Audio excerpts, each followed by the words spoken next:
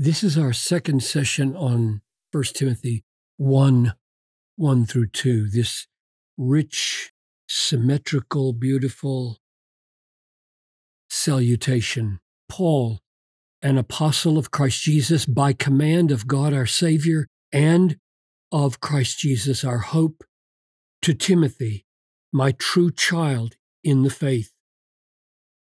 Grace, mercy, and peace from God the Father and Christ Jesus our Lord.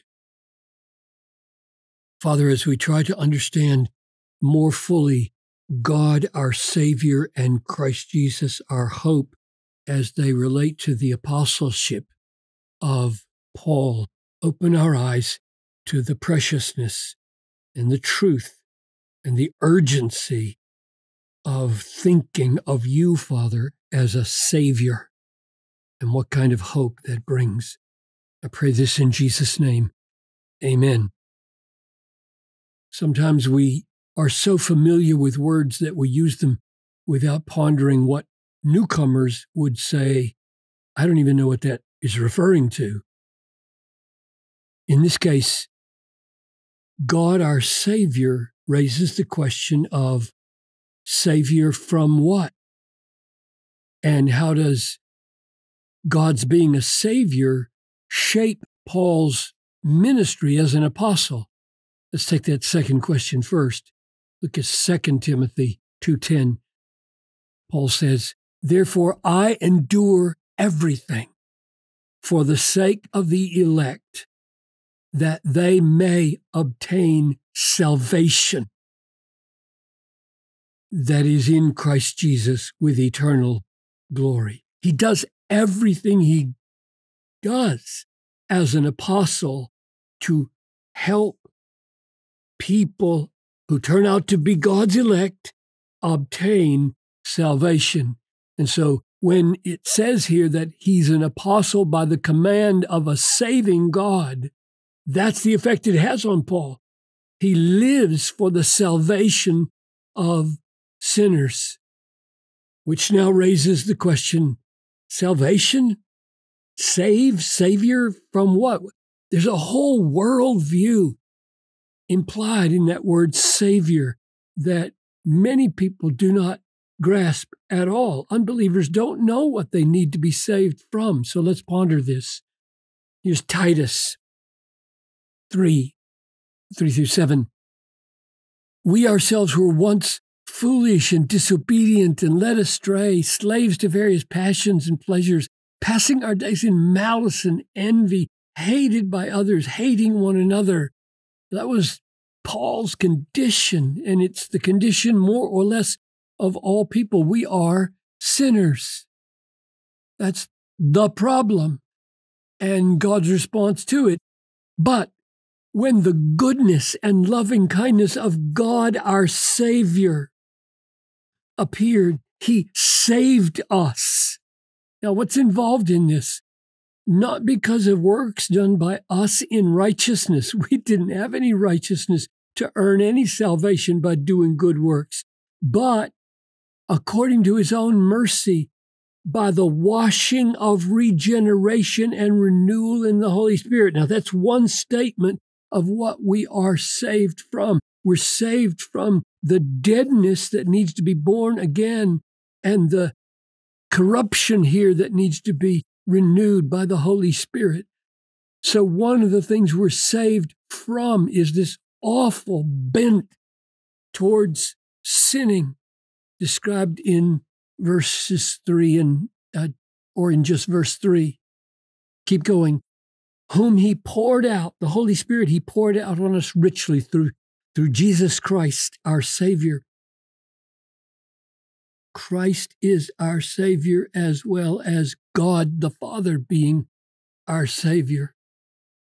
So that being justified by his grace. Now there's a second description. So there's the washing of regeneration because we're dead and need to be made alive, and we're old and dirty and need to be renewed. And now we are under a condemnation and need to be legally set right with God, that is, justified in the court of heaven.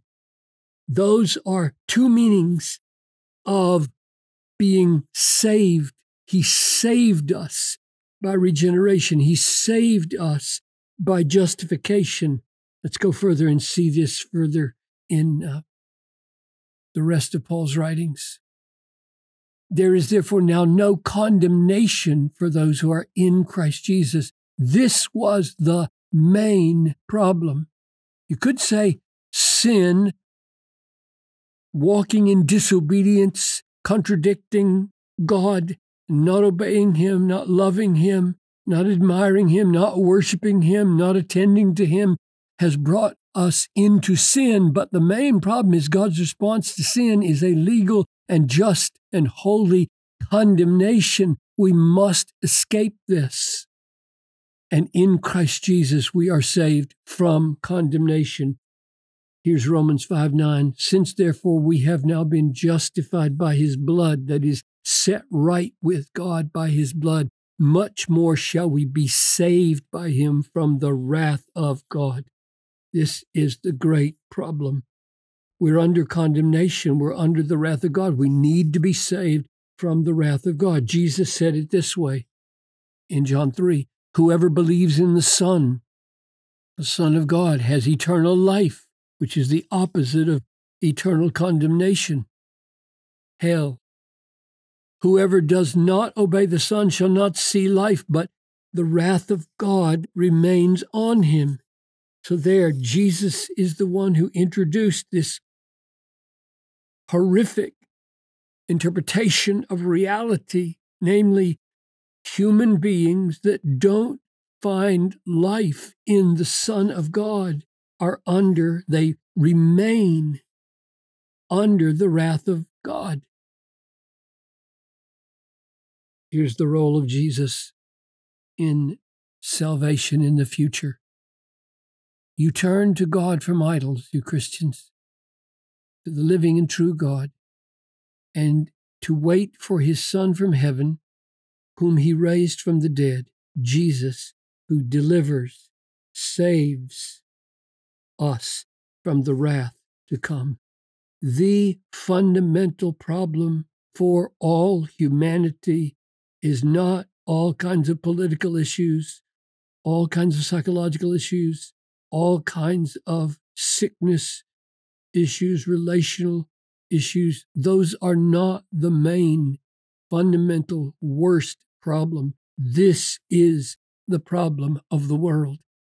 And this is what God sent Christ to solve.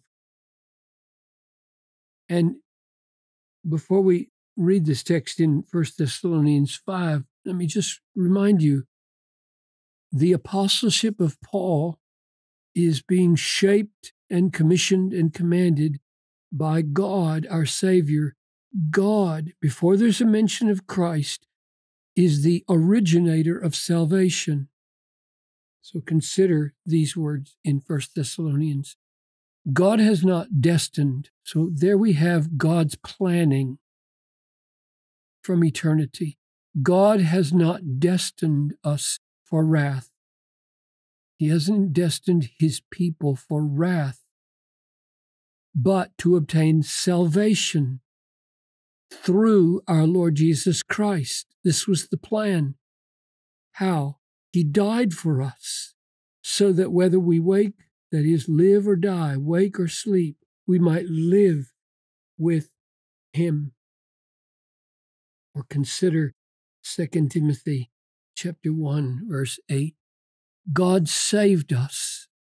God, from eternity, you'll see that in just a moment, saved us and called us to a holy calling, not because of our works, but because of His own purpose. He is the one who originates salvation. That's why Paul, I think, here says, God our Savior. God is first and foremost our Savior. Jesus Christ comes in as the one who implements God's purpose and plan. But God is the one whose purpose and grace, which He, God, gave us in Christ. So God, the Father, in Christ Jesus gave us grace before the ages began. Pause and wonder. Before there was a creation, before there was a fall into sin, before there was any guilt or condemnation, God planned salvation for sinners. He planned grace, undeserved kindness towards sinners before the ages began. This is all of God, which now has been manifested through the appearing of our Savior, Jesus. So God's purpose originates salvation. Jesus implements salvation, who abolished death, brought life and immortality to light through the gospel. One more passage to look at. Titus 2. The grace of God has appeared, bringing salvation to all people, or for all people, training us to renounce ungodliness and worldly passions, and to live self-controlled, upright, and godly lives in this present age, waiting for our blessed hope. And the reason I quote this passage is because here, right after calling God our Savior, he calls Christ Jesus our hope. And that raises two questions. How does the hope, or what is the hope, or how does it relate to the salvation? And who is Jesus Christ in relation to God? And here we are at Titus 2, training us to renounce ungodliness and worldly passions, and to live self-controlled, upright, and godly lives in the present age, waiting for our blessed hope. That's the hope of 1 Timothy 1:1. Our blessed hope, the appearing of the glory of our great God and Savior, Jesus Christ. Jesus Christ is of one glory with the Father, God, and he himself is, in his glory, our hope. So Paul would answer the question, Jesus Christ is God, and the hope that he is the glory of God the Father and God the Son appearing in the last day. And Paul is serving a command as an apostle to bring this to bear on as many people as he can, us included.